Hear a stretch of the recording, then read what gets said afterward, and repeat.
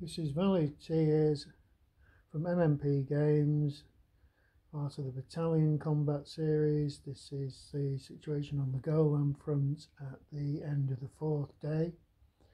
In the north, the Syrians commandos are still hammering at that last Israeli fortified position up there to no success whatsoever, and they're running out of troops. Basically, they're getting very weak.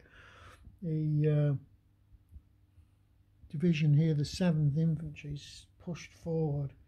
They've gone beyond their flat barrier here, so they're vulnerable, but they're exploiting quite well into the north and getting a lot of territory. But yet again, they're getting weak. They're running out of armour. They've taken absolutely horrific losses in armour, which is supporting units for this actual infantry division. You've got in the centre here the 9th Infantry, are probably the least damaged of the Syrian units. They haven't got a great deal of armour. I think they've lost a lot of their armour as well, but their infantry is looking relatively unscathed. They're pushing through in the centre. They managed to get the drop on the Israeli 210th. No, they didn't get the drop on that. Just ignore that. The 1st Tank Division's in support, pushing forward as well.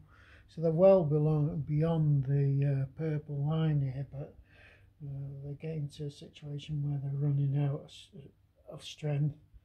The Israelis are taking a battering, but because they're getting much more in the way of reserves, especially armour and replacements, this isn't looking too good for the Syrians. Even though the position on the board might look quite favourably, a lot of these units are taking a hell of a beating.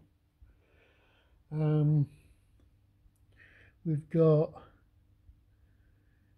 in the south, the 5th Infantry are making good progress as well. They're reaching the flat barrier here, which is quite pushed forward in the south, so it's not a big problem.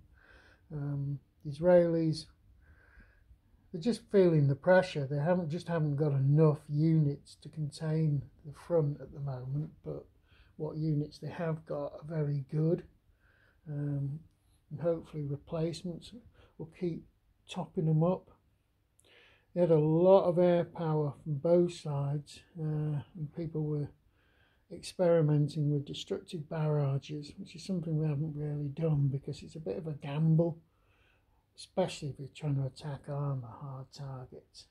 But destructive barrages are very good against infantry. All in all, there have been quite a lot of tank battles, which again, the Israelis getting the advantage because of their superior gunnery techniques and better tanks in many cases, and certainly better training, so their action ratings are higher. But it's all to play for still, but both sides are feeling the strain of this now.